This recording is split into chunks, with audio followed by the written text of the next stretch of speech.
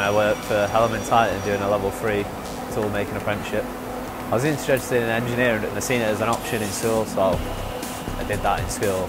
I found out about the apprenticeship through a family friend, and then he told me about it and I just inquired. I did one interview and then did like a little trial, 2-day trial, and then got my mum and dad around the factory.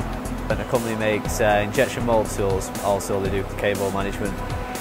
Cable management's like cable ties and stuff for when you're doing electrics. I chose this apprenticeship because it's engineering is always like good pay, and when I actually looked into it, it just looked like the best thing to do. Because I like new technology and stuff like that, so it just fit, like pretty much fitted what I wanted to do. The apprenticeship's 5 years long, and I'll be a qualified tool maker after them 5 years. I used to go to college 1 day a week, and then I did a 6-month starting period.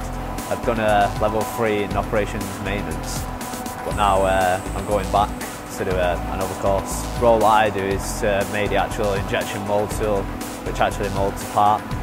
So that's what we do in the tool room. My job is actually to run the machines to get the final product, which is a tool. The tools that we actually make in the tool room, they actually make the cable tie. It's by injecting the plastic into the mould tool, and then when it opens, your cable tie falls out. We got high-speed millers. We program on the computer and then send it to the machine, and then it runs for hours. I can run up to like a day. The hours I do are 8 till 4:30, and I'm normally on different machines every day, working at different jobs. It's always a different day when I come in, but I'm always working to a high tolerance.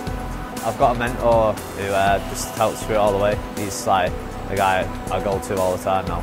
We've got a list of what tools are coming in like next, so whatever tools next on the list, we just I'd get a job from my mentor, and then he'll sort me out what I should do. I think learning about this job is a lot more technical because the tolerance he's working to, but it's a lot more rewarding because it's making a tool yourself. I had an interest in technology and how stuff works anyway, but I didn't realise it'd be this technical and high tech. You've got to have an interest in engineering and technology if you want to be an engineer. It's all revolves around new technology. I think you've got to be on the ball all the time. You've always got to be concentrating. So if you mess, you could just press one wrong button and that's it. It costs 20 grand. So you've got to be mature to be an engineer. Yeah, I think it's a good opportunity for me. I'm just going to hopefully progress to be a fully qualified tool maker.